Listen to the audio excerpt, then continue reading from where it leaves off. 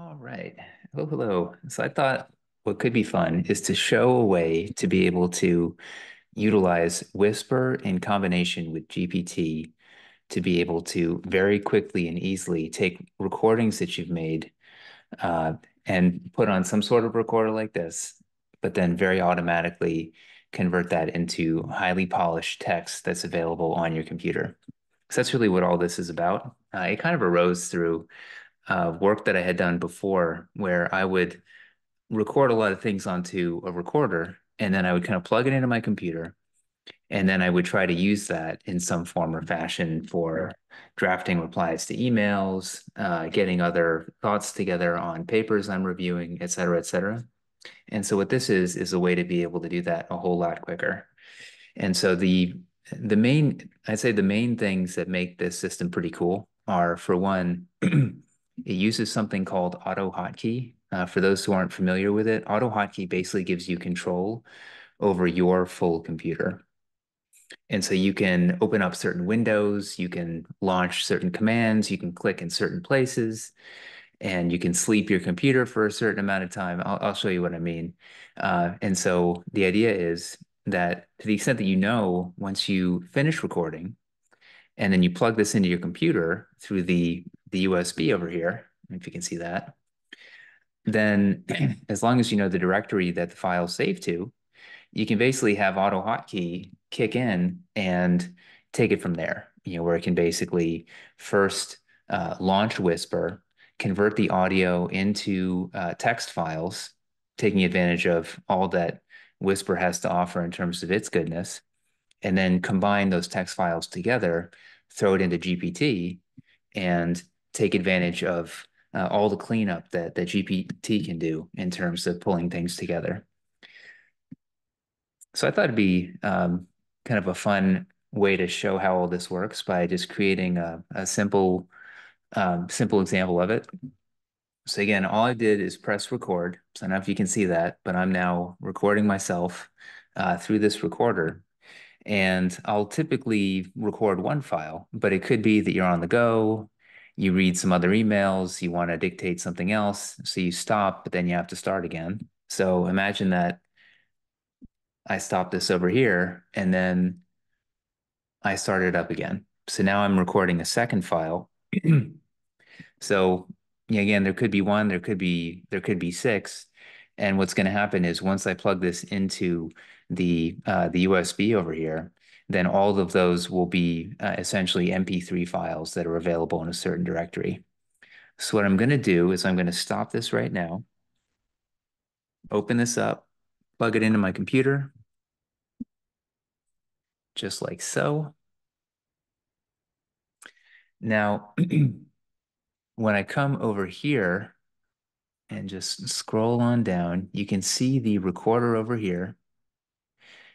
And in this file, in this folder, all of my audio files are recorded. So again, it's just in this directory. And so I said, well, wouldn't it be cool to be able to just automatically run this thing?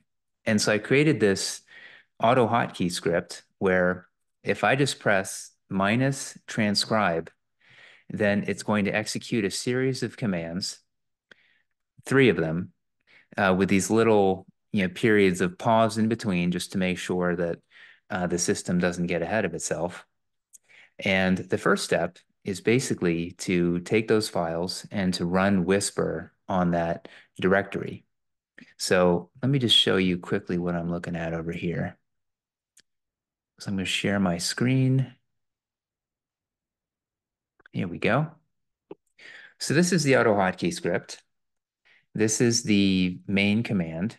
So again, first function that I created is called do whisper. It functions on a certain directory. So if you have a different directory on your computer that pulls up, you can easily change that over here. The directory that everything saves to on my computer is this right over here. So you can see this is the same directory that I put over here. Again, we can very easily make that a function as well. And so what this is going to do is it's going to open File Explorer. It's going to navigate to that directory, and then it's going to run this function called execute whisper command. You may wonder, well, what the heck is that? So there's this video. Let me just pull it up over here. All right. It is history, this one over here. So I don't know if anyone has seen this video before, but it was great. I love Kevin Stratford. And it basically walks you through a series of steps that can allow you to install Whisper onto your computer. And so what you can do is basically follow those commands, get Whisper onto your computer, and then after that, all you have to do is essentially go to this folder,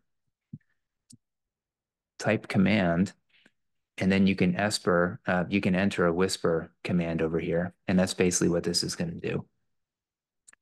So this runs whisper. It sends the output back into that same folder that the audio files were in. And that's basically what the first thing does. So I don't know if you can see right over here, there's kind of just one other aspect that it takes a little bit of time for Whisper to run. And so what it's going to do is it's going to say, well, there's two MP3 files in that folder right now. I know that when Whisper is complete, then we have two text files in there representing the transcriptions. And so it's going to wait until those text files have been created. And so it's just going to keep on looping every 5 seconds. It's going to check, do I have the two files now? Do I have the two files now? And then once those two files are done, then it's going to stop. And then it moves on to step number two. So step number two is to take the text files of the transcriptions and put them into one file. This is just so that you don't have to run GPT multiple times. So it's going to create this one merged text file, sleep again, and then it's going to run the third function. And what the third function does, just right over here, is it's going to take that merged file with all the text in it, and then it's going to essentially go into GPT and it's going to first copy this instruction text. So over here, you can see what I had put. Again, you could put your own instruction test, but it basically says take the text below and clean it up, address any typos, grammar issues, paragraph structure. So don't change anything. Don't make it all fancy. Don't fundamentally change it. Just leave it as it is, but clean up all the junk. And I give it some names that are often basically misunderstood through speech to text because of you know uh, because of spelling issues. So get that together, create a full text where it first puts the instruction text up at the top, and then it includes all of the merged transcribed output right after that. And then open up Chrome, go to the GPT window, and send that command in. So again, I'm going to just close this over here. I've got this window open. And so let's just basically put this in action. So again, I'm assuming that you have some base level of understanding of how to use AutoHotKey. It's a very simple program. You just install it. You open up a notepad file. You create these commands. I can make them accessible to you. You save it as a .ahk file, and then you execute it. And so, yeah, I've already loaded AutoHotkey onto the computer, so it's going to work now. So let me see. I'm just going to open up a notepad file right over here, and I am going to put transcribe. So it's opening the file. It's running command.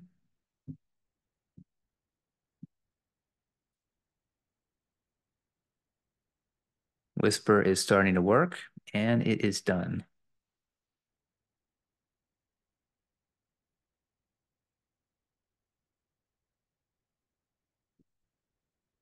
It created the merged file.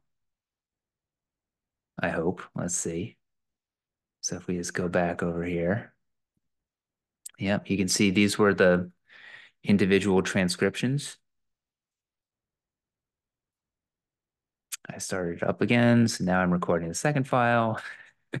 So the merged file, again, is the combination of the two, and I just kind of space it out. I add some code in the AutoHotKey to make the separation between the two files visually salient.